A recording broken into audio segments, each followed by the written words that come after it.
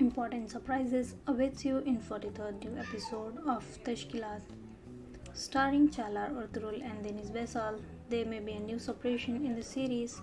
Let's say Ezgi Eyüboğlu, who plays the character of Ceren, will surprise everyone in this episode. So what you will be watching in the new episode, here are some details. Serdar learned from Lucas that his father is alive. His whole life and his entire past are shattered in an instant. The team does their best to protect Serdar after the Lucas move, but German intelligence has already followed Serdar.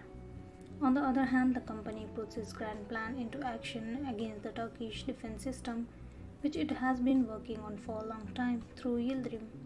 The team, which receives intelligence about this plan and takes action immediately, receives help from unexpected person. This help will trigger events that will shake the whole team, especially Halit. So friends, what do you think about this new episode of Teşkilat? Please share with us and don't forget to subscribe.